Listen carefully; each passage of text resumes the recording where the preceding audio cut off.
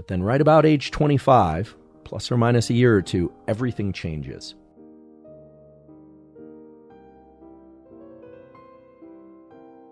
So many nervous system features like digestion and breathing and heart rate are hard to change. Other aspects of our nervous system are actually quite easy to change. And one of the great gifts of childhood, adolescence, and young adulthood is that we can learn through almost passive experience. We don't have to focus that hard in order to learn new things. In fact, children go from being able to speak no language whatsoever to being able to speak many, many words and comprise sentences, including words they've never heard before, which is remarkable. It means that the portions of the brain involved in speech and language are actually primed to learn and create new combinations. What this tells us is that the young brain is a plasticity machine. But then right about age 25, plus or minus a year or two, everything changes.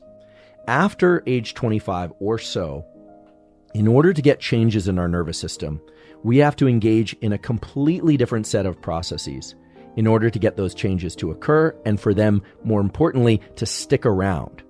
And this is something that I think is vastly overlooked in the popular culture discussion about neuroplasticity. People always talk about fire together, wire together. Fire together, wire together is true. It is the statement of my colleague at Stanford, Carla Schatz, and it's an absolute truth about the way that the nervous system wires up early in development. But fire together, wire together doesn't apply in the same way after age 25. And so we have these little memes and these little quotes that, circulate on the internet, like fire together, wire together, or there's a famous quote from the greatest neurobiologist of all time, Ramon Cajal. I think it goes something like, should somebody wish to change their nervous system, they could be the sculptor of their nervous system in any way they want, something like that. And that sounds great. I mean, who wouldn't want to change their nervous system any way they want? But what's lost in those statements is how to actually accomplish that. And we're going to cover that today. But please understand that early in development, your nervous system is connected very broadly in ways that make it very hard to do anything well. From birth until about age 25, those connections get refined, mainly through the removal of connections that don't serve us and the incredible strengthening of connections that relate to either powerful experiences or that allow us to do things like walk and talk and do math, etc. And then after age 25, if we want to change those connections, those superhighways of connectivity, we have to engage in some very specific processes. And those processes, as we'll soon learn, are gated, meaning you can't just decide to change your brain. You actually have to go through a series of steps to change your internal state in ways that will allow you to change your brain. If you want to learn as an adult, you have to be alert. It might seem so obvious, but I think a lot of people don't think about when in their 24-hour cycle they're most alert. When during the day do you typically tend to be most alert? That will afford you an advantage in learning specific things during that period of time. So don't give up that period of time for things that are meaningless, useless, or not aligned with your goals.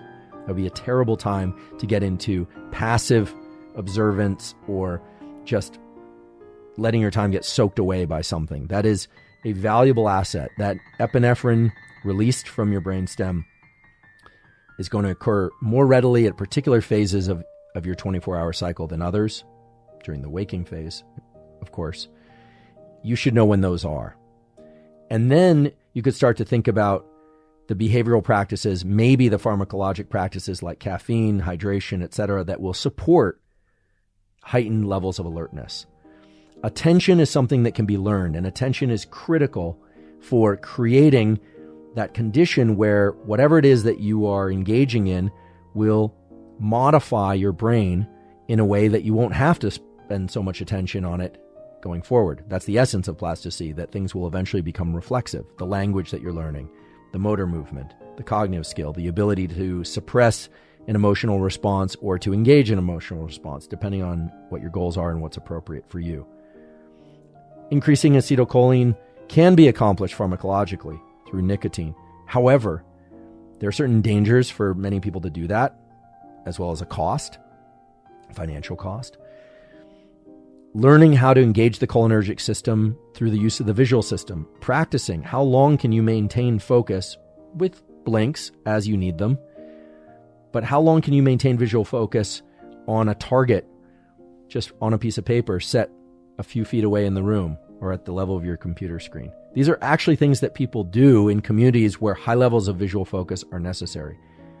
Now, the other way to get high levels of visual focus and alertness is to have a panic or to have a situation that's very, very bad. You will be immediately focused on everything related to that situation.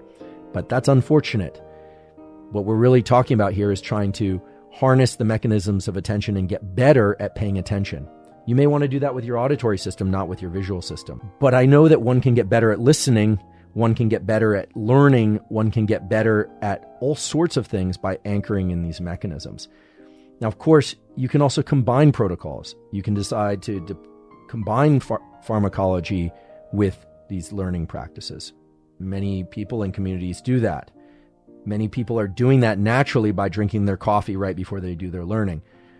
But I would also encourage you to think about how long those learning bouts are. If you think you have ADD or ADHD, see a clinician, but you should also ask yourself, are you giving up the best period of focus that you have each day naturally to some other thing like social media or some other activity that doesn't serve you well? Or are you devoting that period to the opportunity to learn? You should also ask yourself whether or not you're trying to focus too much for too long during the day. I know some very high-performing individuals, very high-performing in a variety of contexts, and none of them are focused all day long. Many of them take walks down the hallway, sometimes mumbling to themselves or not paying attention to anything else. They go for bike rides, they take walks. They are not trying to engage their mind at maximum focus all the time.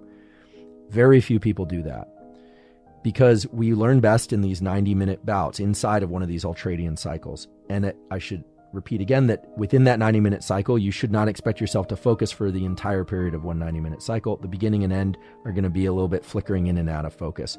How do you know when one of these 90-minute cycles is starting? Well, typically when you wake up is the beginning of the first 90-minute cycle, but it's not down to the minute. You'll be able to tap into your sense of these 90-minute cycles as you start to engage in these learning practices, should you choose. And then, of course, getting some non-sleep deep rest or just deliberate disengagement, such as walking or running or just sitting, eyes closed or eyes open, kind of mindlessly, it might seem, in a chair, just letting your thoughts move around after a learning bout will accelerate the rate of plasticity. That's been shown in quality peer-reviewed studies. And then, of course, deep sleep. And so what we can start to see is that plasticity is your natural right early in life, but after about age 25, you have to do some work in order to access it.